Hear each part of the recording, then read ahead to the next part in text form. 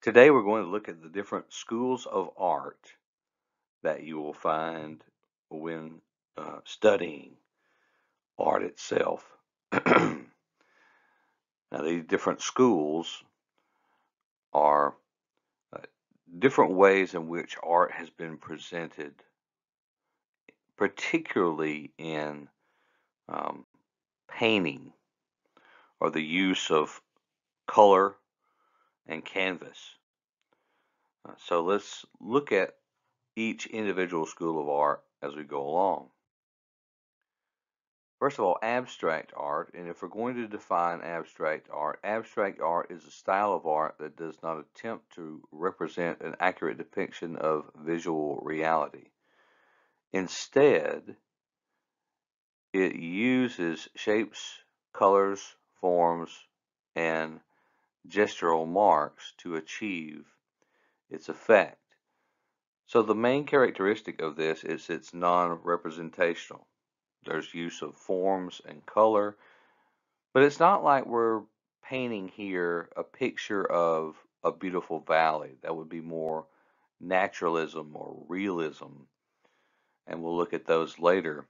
But this is abstract. We're not picking anything up. There's no particular pattern, but all these forms and shapes come together to achieve something that is quite stirring at times. This is a painting to your right by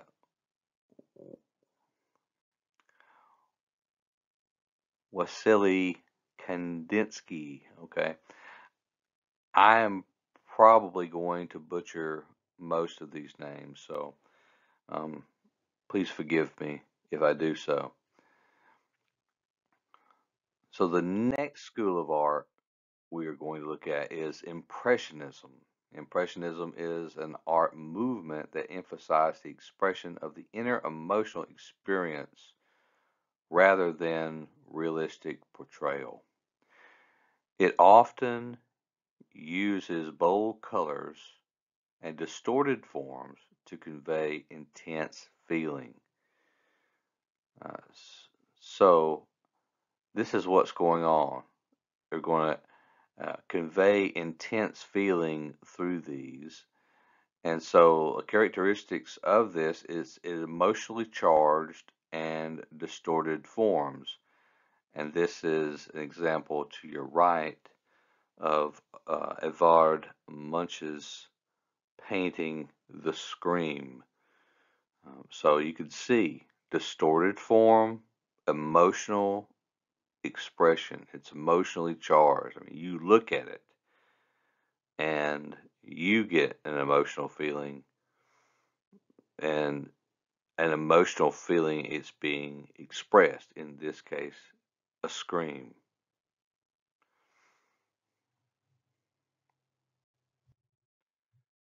Then you have a Baroque style. So if we're going to define it, Baroque art is characterized by its ornate dramatic style. It often features dynamic compositions, grandeur, and a focus on religious themes. Of course, it's ornate, it's dramatic, and then religious themes also characterize these paintings and this style. Um, and this is a painting to your left by Caravaggio. And this is one of his lesser knowns, um, but there are multiple paintings that he has, and this style focusing on the dramatic. At this point, you see in the painting, this is a card game going on, and now this individual has to show his cards. The other one has already shown theirs, and you also have a character kind of behind looking to see what um, this individual has in their hand. But notice the lighting. Notice uh, even in that time um, how well just the facial expression and the flesh is captured in particularly Caravaggio's paintings. We have classicism. If we want to define it, it's defined as an art movement that draws inspiration from ancient Greek and Roman art. It places an emphasis on order, symmetry, and a return to classical forms and themes. Um, of course, the emphasis on order, symmetry, and ancient Greek and Roman influences. So when you see the painting uh, by Jacques Louis David about a man taking an oath, you see how well he captured the human form, but it's definitely Roman in um,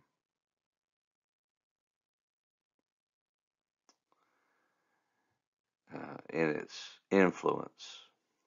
You could tell this looks like Roman soldiers in this painting, and so this is a form of classicism. You have cubism, and cubism is a style of art that breaks down objects and figures into geometric shapes and multiple perspectives, often resembling fragmented forms. So geometric form and multiple perspectives. And this is a painting by Pablo Picasso, probably one of his lesser known paintings. A lot dealt with even the human form, even though it's um, uh, it's you can tell it's human form, but it's not like a realistic portrayal. It's non-realistic, and with Picasso, of course, um, it is abstract, but not. We think of Picasso and think, well, he's an abstract artist. Well, it's abstract in that it doesn't represent fully the form of the person, but it's less abstract than it is cubism. And we have Fauvism or Fauvism. It's known as for its bold and vivid use of color.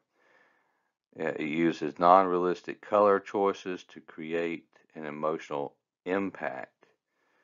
And so bold color, non-realistic color choices, and this is pictured to the right by Henry um, Matisse. So notice it's a picture of a woman sitting like on a chaise lounge, but the use of color is extremely vibrant, um, non-realistic or non-natural. It's emphasized to the hilt, kind of. Um, so the use of color is huge in this particular painting style.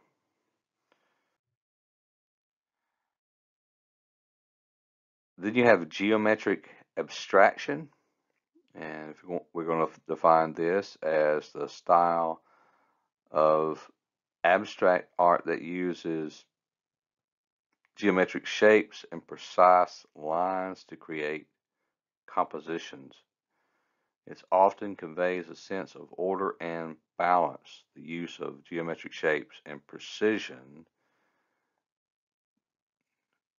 and the picture in the background is a picture by Pied Mondrian, and it's one of his more famous, probably the most famous paintings of this style. Then you have Impressionism. This is probably what we're most familiar with, kind of a more naturalistic form and approach. It's characterized by capturing the effects of light and atmosphere in everyday scenes, often with loose brushwork.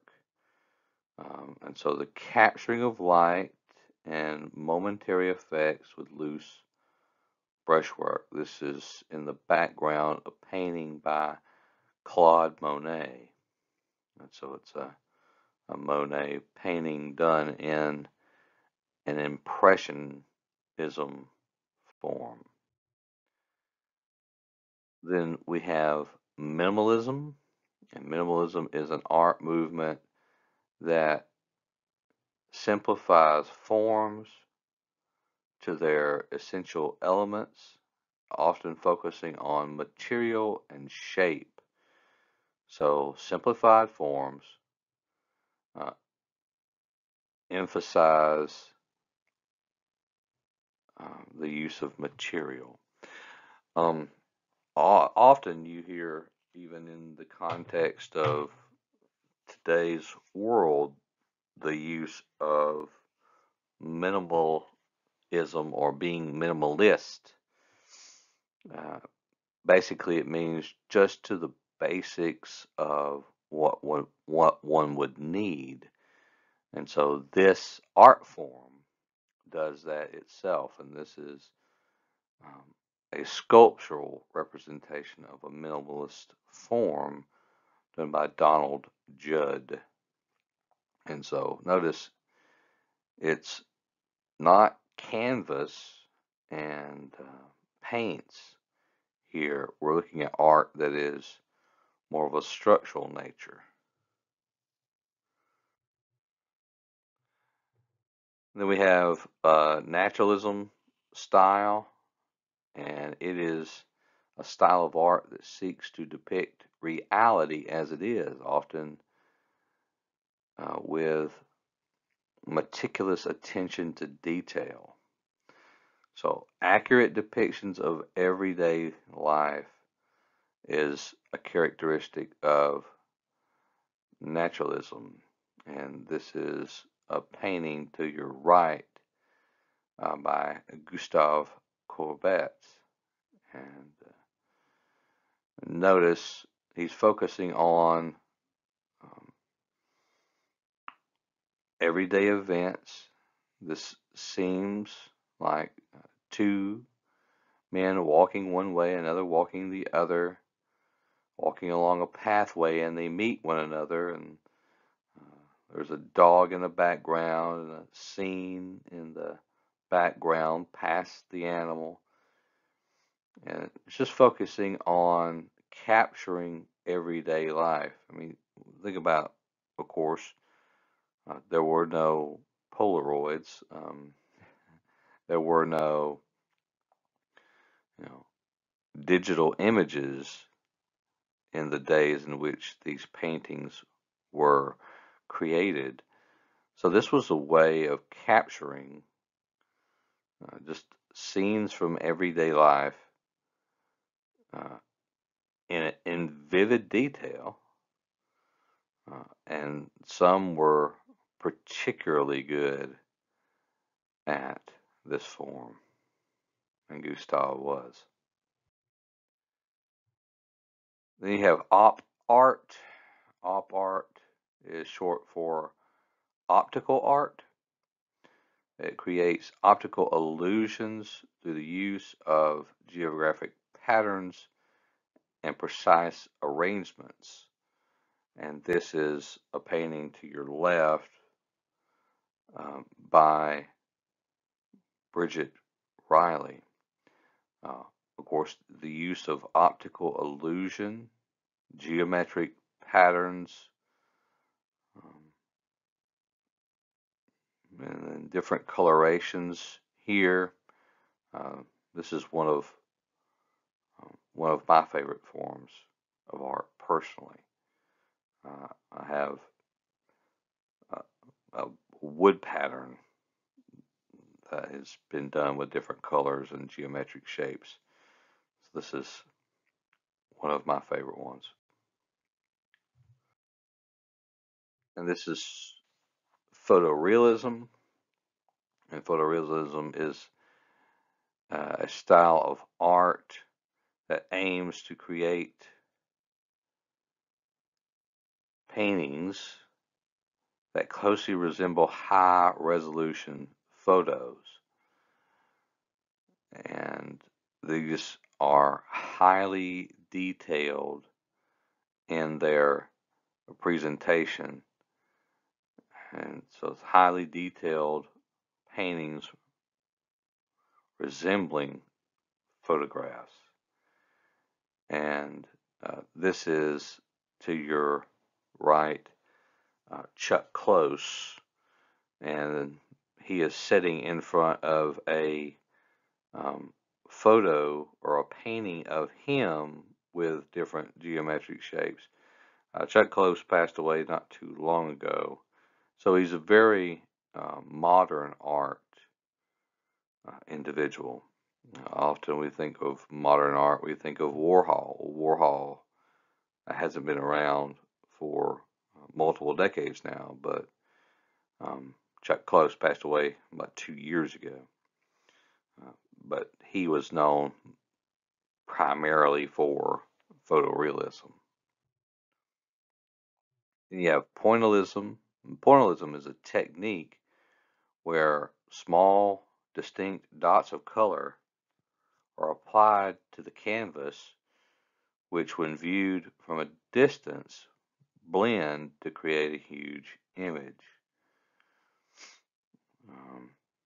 So sometimes you'll see this depicted, I know, oddly enough, um, places like Olin Mills would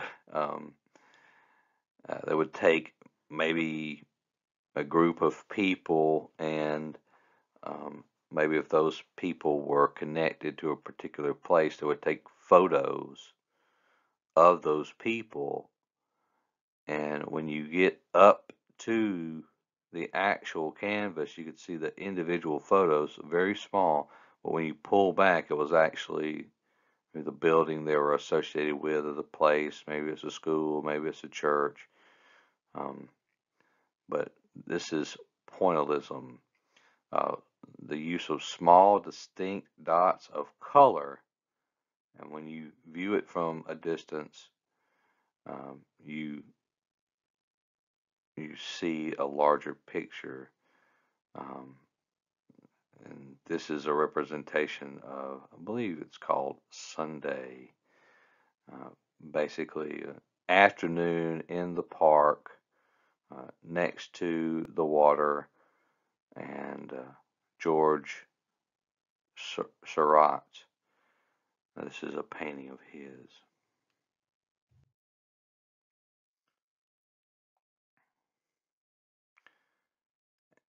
And now we come to pop art. Pop art is characterized by the use of popular cultural references, often employed with bright colors and commercial imagery. So, popular culture reference, bright colors, and this is probably one of the more well known artists, particularly today, Andy Warhol. This is two pictures, of course, one of Marilyn Monroe, and then the famous Campbell soup can that Warhol painted. Warhol was one of those individuals. He was probably more famous, or at least as famous as the paintings which he created. Sometimes I kind of wonder, why certain things or particular types of art or particular artistic expression was as popular as it was. Sometimes I believe it has to do more with the personality of the individual, uh, particularly in the case of Warhol. I mean, these were these were you know good paintings. I don't think they rise to the level of you know, Da Vinci or anyone of that nature. Um, but it had a lot to do also with Warhol as an individual and the fact that he was part of a particular art scene at that time. But nevertheless, you have these pop art depictions of culture, and they became very popular and still are today.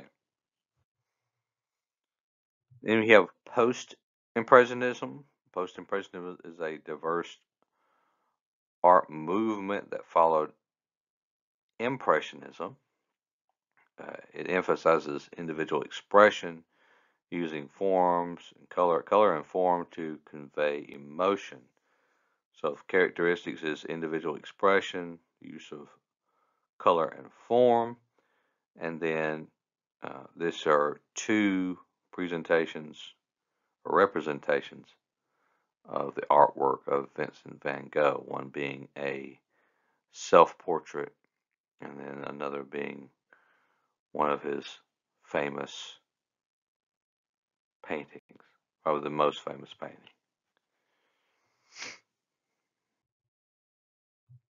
Realism.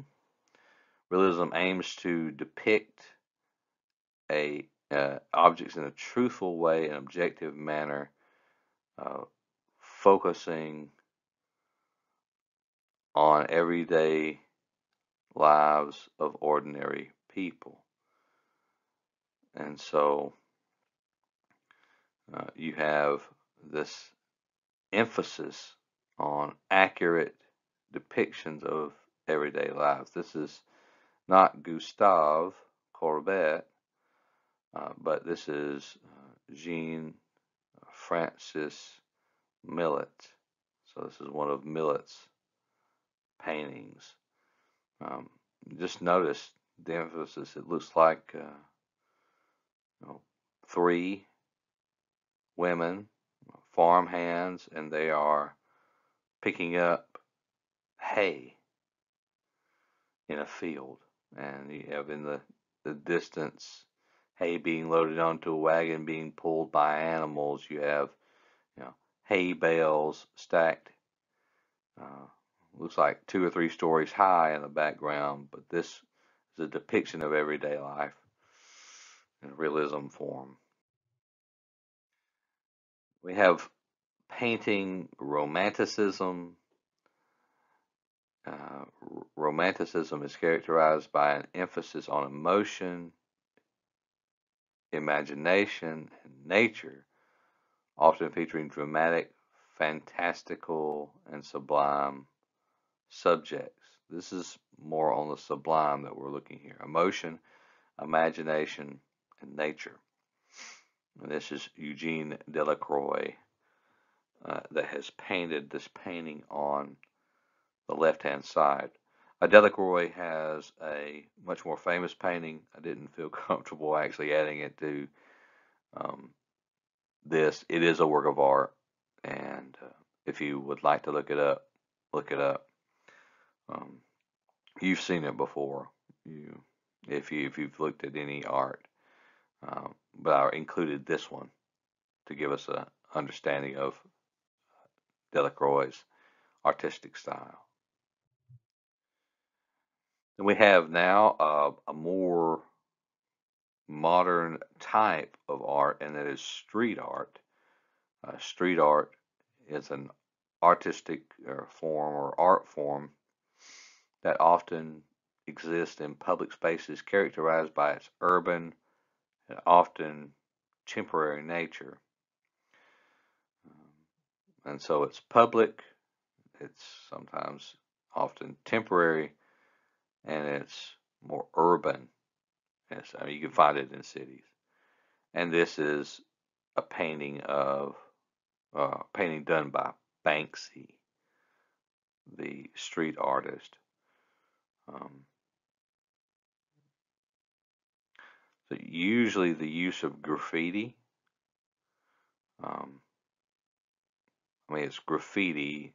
Sometimes it's done with spray paint. Sometimes it's done with different forms or different materials. But nevertheless, this is an example of street art by Banksy. And then surrealism. Surrealism seeks to express the irrational and unconscious aspects of the human mind, and it often is a juxtaposition of unexpected elements to create a dream, create dreamlike compositions. So it's dreamlike, irrational juxtaposition of unexpected elements, and in the background is a painting by Salvador Dali. Uh, like I gave you earlier in this class an example of Dali's painting. Again, he, like Warhol, if you see a picture of Salvador Dali, it's almost like um, he himself is a character.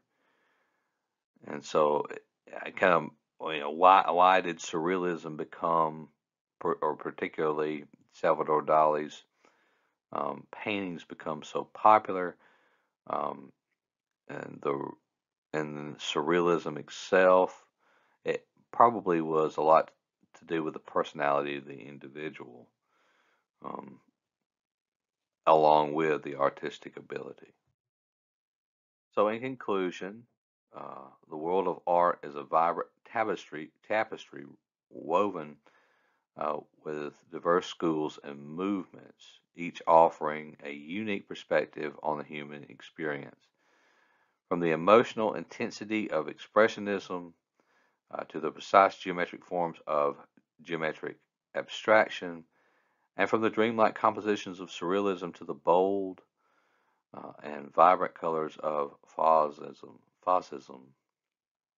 these artistic movements have shaped the course of art history. They reflect the ever-evolving human creativity, imagination, and desire to explore the boundaries of artistic expression. By understanding and appreciating the various schools of art, we gain insight into the rich tapestry of human culture and the power of art to transcend time and place. So I hope you enjoy the presentation today.